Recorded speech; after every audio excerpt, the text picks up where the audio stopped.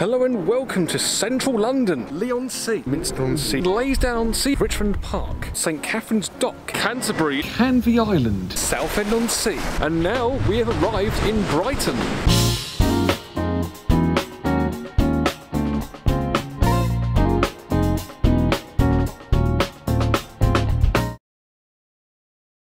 In September and October of 2022, I travelled once again to my home country of the United Kingdom. But this year's trip was a bit different than my previous two trips. I spent 4 weeks away in the UK this time around, compared with 2 weeks previously. This allowed me to travel to various different places within the country in 2022. After my arrival to the UK, I travelled to the town of Leigh-on-Sea and walked from there to Southend-on-Sea. As it turned out, I also walked back to Leigh-on-Sea again due to unforeseen engineering works on the railway. The original intention was to visit London a few times earlier on in the trip, but London was at a complete standstill due to the unfortunate passing of Queen Elizabeth II, which occurred on the same day as I arrived into the UK. I did visit London though a few times later on in the trip, including a rather memorable evening out on the River Thames.